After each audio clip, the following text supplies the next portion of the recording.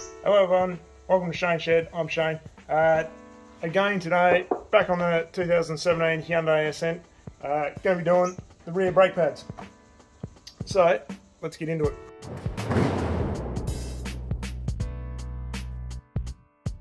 So these are relatively simple. I just take off the bolts for the caliper slides and just lift this whole thing up and we can pop the brake pads out. So, you just need a 17mm spanner and a 14mm. So the 14mm is on the outer bolt, 17mm is just to hold the slide in place to stop it from spinning.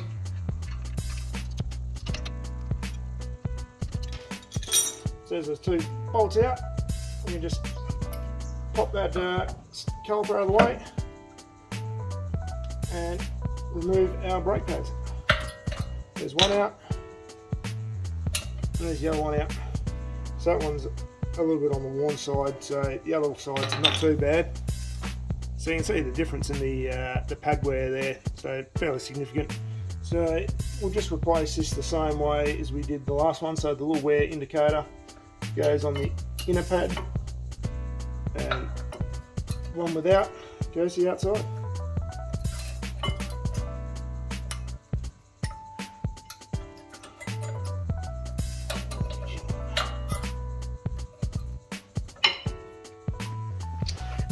Okay, so these rear calipers, in order to get the piston back in,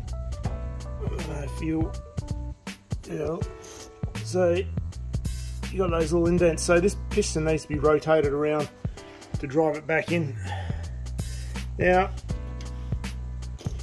a couple of there is some kits of tools you can get to do this. Some of them are pretty fancy. You know, you've got a big threaded bar and everything, and you screw them from the outside. They're kind of expensive. Like the cheapest one I seen at Repco today was 150 bucks, so I thought, bugger that, I'm not getting that. So you could use like a pair of long nose pliers or something to get in there and try and rotate them around like that. It's a pain, but I found this little cube here, so just rotate around. You're going to find at least one side that's got a slot that fits in there, which I'm thinking might be this one here.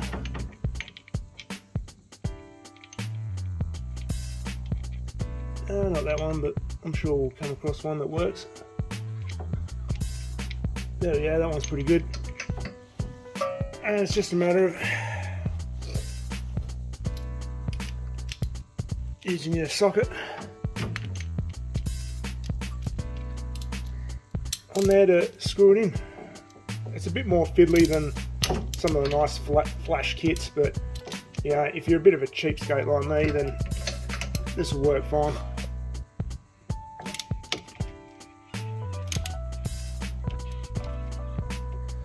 Like I said, these are a little bit more fiddly, but honestly, for the amount of times you generally do this job, it's not too bad.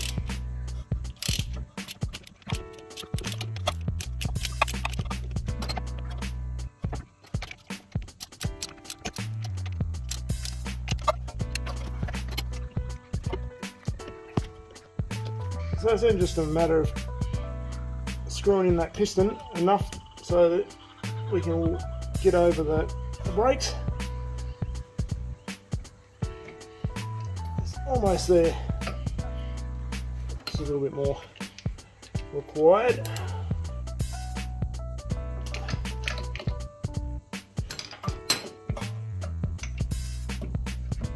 And there we go. It's back on. I just need to throw these slide bolts back in.